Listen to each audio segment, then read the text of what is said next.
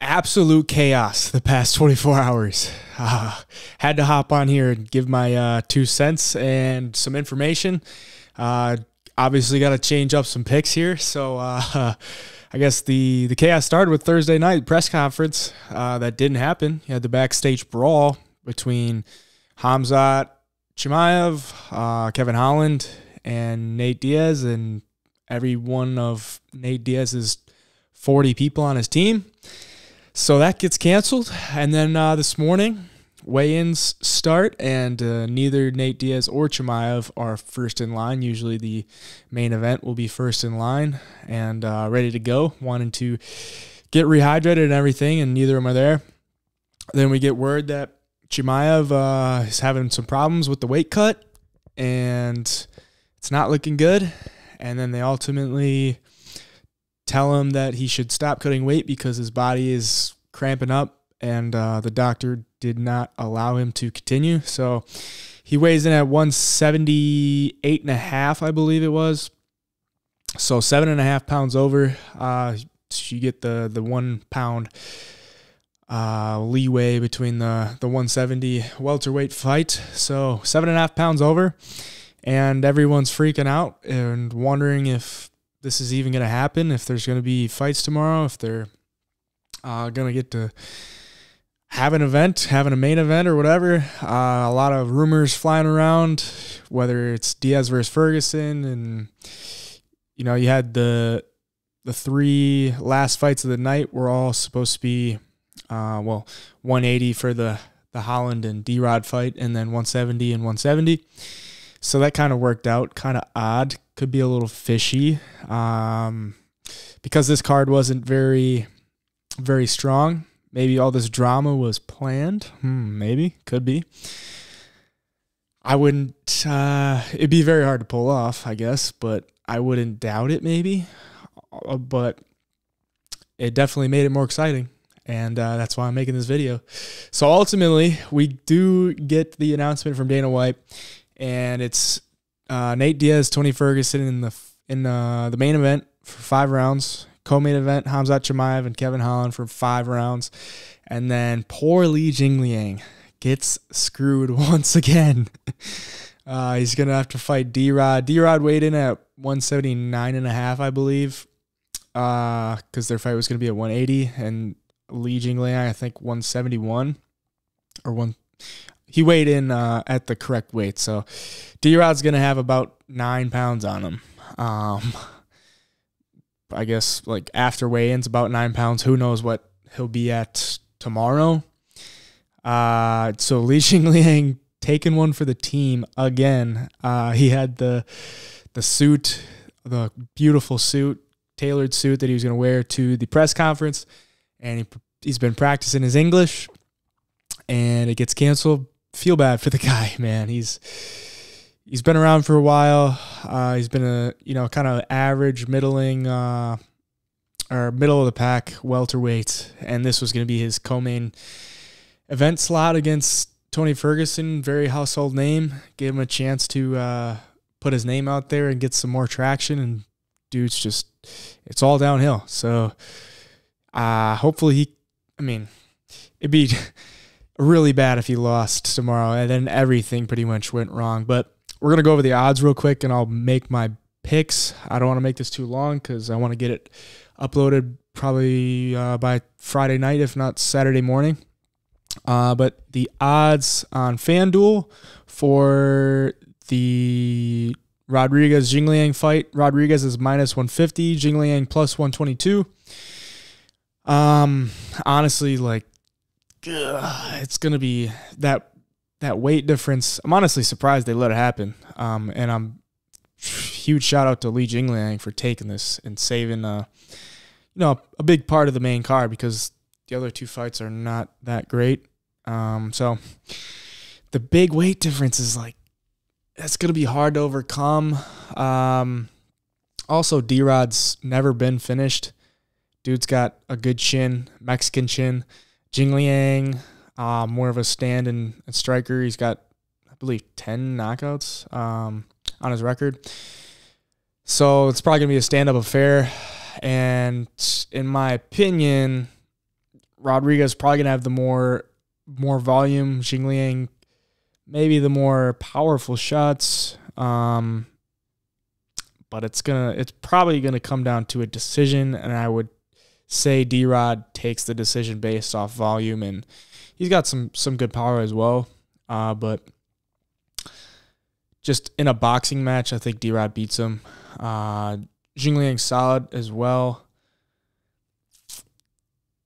On the feet, I'm going to go with D-Rod at -150. That's honestly not a terrible price, but Jingliang as a dog, man, he comes through. Jingliang as a favorite, not so much. I could see this playing out a lot like his fight with Neil Magny. So that's why I'm kind of going with D-Rod. I'm also interested to see how these lines move, because they literally just got brought out like less than an hour ago. So we'll keep it moving though. D-Rod, taking D-Rod there. Kevin Holland, Khamzat Chimaev. Holland sitting at +350. Khamzat -520. I know everyone's probably going to be cheering for Kevin Holland tomorrow. He's he's a fan favorite. Props to him for taking this one as well. It's kind of like a win-win for him. He doesn't really lose much here. He's going to be fighting the number 3 ranked contender in the welterweight division. So, I guess it would be at a catchweight. So, wouldn't really matter for the weight class, if I'm correct on that. So, but if you beat Khamzat, like, you're going to get some really good fights after that. So, this one's also 5 rounds in the co-main event. So, Holland, his fight didn't get booked until not too long ago. Like, I want to say 4 weeks, 3 or 4 weeks. So to go 5 rounds, that's kind of asking a lot. Khamzat obviously having problems with his body. Interested to see how he looks tomorrow. He didn't look sunken in at the weigh-ins. That's what everybody was like. He doesn't even look that bad. He's, smiling and flipping off the camera. Surely he could cut some more weight, but the doctors told him he couldn't, so not much he can do there. Does Khamzat recover by tomorrow to be at his normal readiness to fight? Who the hell knows?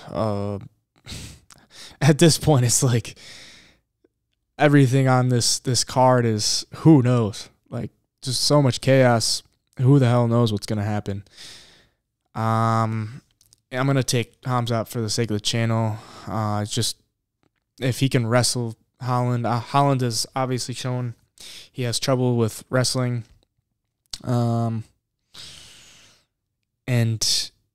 even, if this was a planned 5-round fight, maybe I could see Holland coming on late. If he can get past the takedowns in the first and second round. But just because he hasn't been preparing for a 5-round fight, I wouldn't really trust him to be strong in the 4th and 5th round. So I'm going to take Chimaev. I'll probably keep an eye on like some props for that one. None of the props are really out yet right now, I don't believe. Just take, no, there's no props out right now. So literally an hour after. So give me Chimaev for the sake of the channel. Moving on to the main event, Nate Diaz, Tony Ferguson. Nate Diaz sitting at +120, the dog, and Ferguson -154. This is kind of like the same thing. Like Tony Ferguson's fight didn't get booked until like not too long ago. Nate Diaz, this whole card really hasn't been booked for that long, but Nate Diaz is much longer than the Ferguson one. 5 rounds. Ferguson was preparing for 3 rounds. Nate always going to be strong for 5. Damn, I already see money coming back in on Nate here, or coming in for Nate. The line just moved to +108. I know. Yeah, that's tough. The book I use doesn't have their odds out yet, so that's why I'm using FanDuel. So I want to take Nate. I want to take Nate at dog money. I think he definitely wins the 4th and 5th. probably the third. I could see Tony taking the first, and then after that, I could see Nate kind of getting used to fighting Tony, because he obviously preparing for Chimaev. He's probably doing a lot of takedown defense and stuff like that. Who knows? I mean, who the hell knows what Diaz is doing for preparation? But Nate, in probably his last fight in the UFC, I would love to take him at this slight plus money over a guy who hasn't won a fight in a while. He's taken a lot of damage and was preparing for a 3-round fight. So I wanted to take Nate Diaz. I'm going to take Nate Diaz for the sake of the channel. And hopefully I can get in on him in my book before it gets moved more in his favor. So everything works out for Nate Diaz. He doesn't have to fight the killer, Khamzat Chimaev. He gets a fight against an older guy like himself. I think this worked out pretty well. Honestly, this is a better main card than what it was originally intended for. I think the only person getting fucked here is Li Jingliang. He's getting so fucked. Like, it's supposed to be the co-main event against a very household name. He gets moved to the third fight on the main card against a bigger guy, against a guy who has less of a name, unranked. Didn't get to like do anything for the press conference. This guy's getting fucked, and he's still like, yeah, I'll fight him. I wonder how much they paid him. They had to have just given him an enormous bag because he's been getting fucked all week, and he's gonna get royally fucked here. Yeah, it'd be great to see Jingliang by knockout. I bet that prop is probably gonna be pretty juicy because Rodriguez hasn't been finished, and I mean it's pretty likely he could knock him out there. So we went about 12 minutes here, but I just want to make this quick. I want to get those picks out there. I'm gonna go through the full card here just to make it official. So Nate Diaz, Khamzat Chimaev, Daniel Rodriguez, Irene Aldana, Johnny Walker, Hakeem Dawadu, who also missed weight, but whatever. Jilton Almeida, Dennis Talulin, Jake Collier. Chris Barnett didn't make weight as a heavyweight, weighed 267.5. Like, Jesus, dude, you're 5'9". You can be under 265. Whatever. Collier, Norma Dumont. Both of those ladies almost missed weight. A lot of weight issues today. Alatang Haley, Melissa Martinez, and I have Johan Linus right now. I really want to take Darian Weeks because I feel like he's pretty durable and he's gonna have the better cardio. No. I'm gonna stay with Lioness. I'll stay with Lioness because last time I changed my picks and it ended up being wrong. I went back and looked, and it's like, what does this guy do well?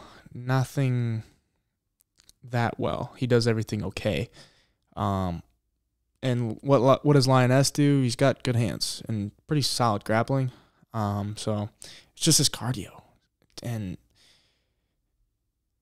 Gabe Green is like a cardio machine. So it's hard to fault him for that. But I'll keep my pick with Johan Lioness.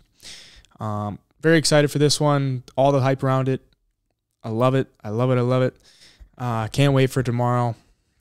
I think this is a much better value for the pay-per-view buy. Hey, Job Picks here. Reporting on the chaos. Hope everyone enjoys. And let's have a great night of fights. Till next time, with the recap, Hey, Job Picks signing off.